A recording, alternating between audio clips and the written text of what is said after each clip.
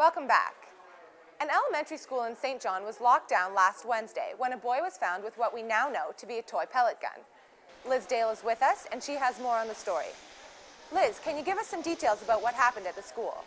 Hazen White St. Francis School in St. John was locked down for most of the afternoon on Wednesday. The 11-year-old boy who was seen with the gun was said to have been behind the school waving it around. Teachers immediately ushered the children inside and called the police. One teacher went outside and took the gun. Police then took the boy into custody. They are still continuing with their investigation. So what will this mean for school safety? Well, what's interesting about the new year is that many schools in St. John are updating their policies on safety to include the use of intercoms and cameras. This is supposed to help with intruders in the school. But I spoke to one teacher on the west side of St. John, and she said these safety precautions won't help with incidents like this in the future. Some people are worried that this incident was blown out of proportion. Is there any cause for concern here? For this kind of incident, you'll have people on both sides. For the teacher that I spoke with, she said it didn't matter that it was a toy gun, it was still a gun. She said you don't mess around with things like that. Superintendent of School District 8, Susan Tipper, said the students know the rules. And as for safety in the schools, teachers will continue to take every precaution they can. Well, it sounds like this is definitely something to stay tuned to. Thanks, Liz. Cold weather got you down? Our own Matt Robertson says take a page from his book and toughen up. You know what really grinds my gears? People who overreact about the weather. It's not that cold outside. So what? It's minus 30. I'm in shorts, okay? When I lived in Alaska, these are like sunbathing days. It's not a big deal at all. You go bundle up, whatever, complain about the cold, I'm going to wear my shorts. All right, and that's what really grinds my gears. That was New Brunswick sports legend, Matt Robertson. Students around Fredericton have more to worry about these days than just their studies. Finding a parking spot on campus can be difficult for many St. Thomas students. With the winter weather adding mounds of snow to the mix, it can become almost impossible. Third-year St. Thomas University student Tammy Murray isn't happy with the situation. You know, you pretty much have to get here really early in the morning in order to get a spot. Otherwise, you're sitting in the queue at, your butt's hanging out on the street there, and people, are trying to get past you and such. But it's that or park over in the Aitken Center, and this time of year, nobody really wants to walk that far to. $75 can seem like a lot of money to pay for a spot you might not even get. Don't buy the parking pass, though, and you may end up paying a $10 fine the odd time you do manage to find a space. Fredericton Police recently issued a warning telling people to stay off the St. John River. This came after reports of a snowmobiler trying to cross the less-than-frozen body of water. Tammy Murray is at the riverbank and has an update on the situation. Tammy? Well, Chris and Jane, with all of the cold weather, you might expect the St. John River to be frozen solid, but I've talked to a number of people today who say quite the opposite is true. In the Fredericton area, the St. John River is affected by the currents from the Mactaquac Dam. The water released from the dam actually erodes under the surface of the ice, making weak spots, and in some cases the river is open in places all winter long. Now, I spoke with Constable Ralph Curry from the Fredericton Police Department, and he said he recalls stories of when the river used to be the central gathering place for recreation in the winter. He said you could even drive a car on the ice, that's how thick it would get. But he also said that was before the dam was built and those currents became in existence. He said now he would never venture out on the ice. I spoke with Larry Gulliver from the Oromocto Snowmobile Club, and he agreed that river crossings were dangerous. He said they encourage their members to stay on the groomed trails that the club maintains, and river crossings should be avoided at all possible. He said even in Oromocto, where the river isn't affected by the currents, he said they have the tides from the Bay of Fundy to contend with, which can make the river weak in spots, and of course you wouldn't know that until you were on top of it.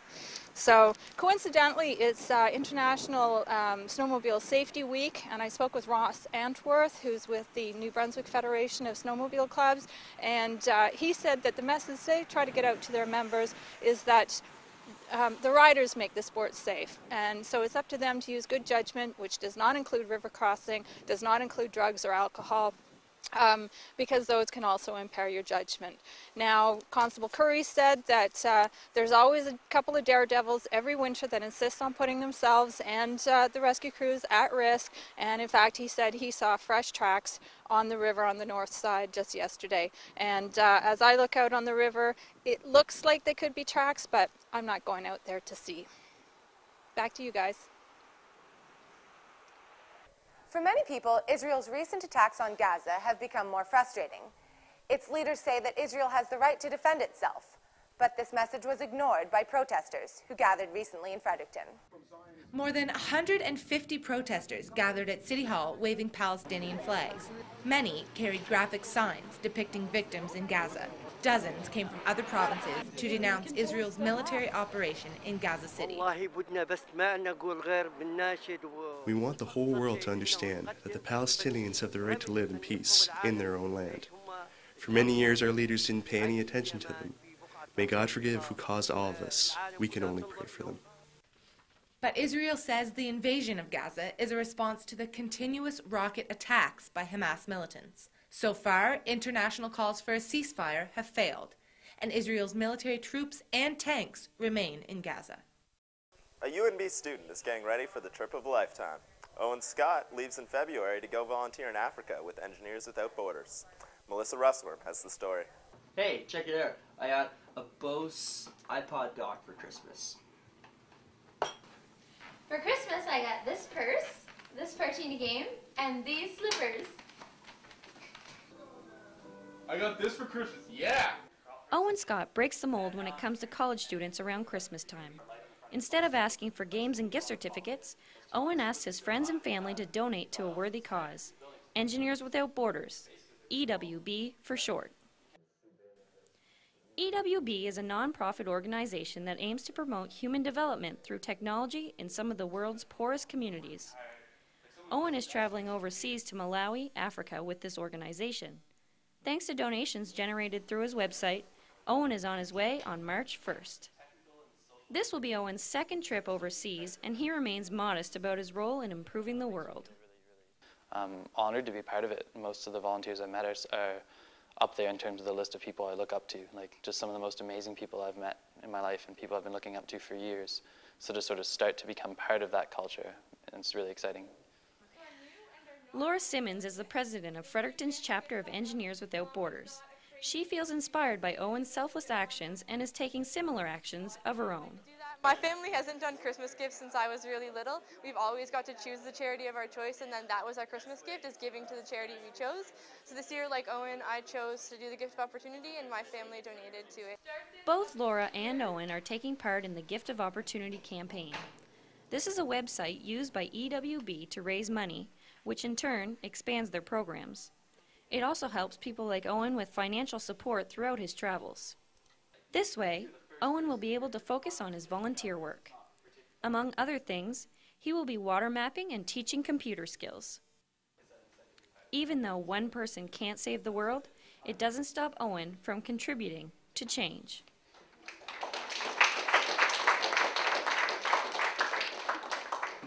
Although Owen has already surpassed his goal of $1,000, he's not leaving till February, and there's still lots of time to give. If you'd wish to do so, you can visit his website, giftofopportunity.ca/Owen, and donate to his cause. For Stu Journalism, I'm Melissa Russworm in Fredericton. That's all for this week. Remember that you can catch all the stories from this week's episode at www.stubasementtapes.wordpress.com. And don't forget, we'll be back next week with a whole new episode of Stu Basement Tapes.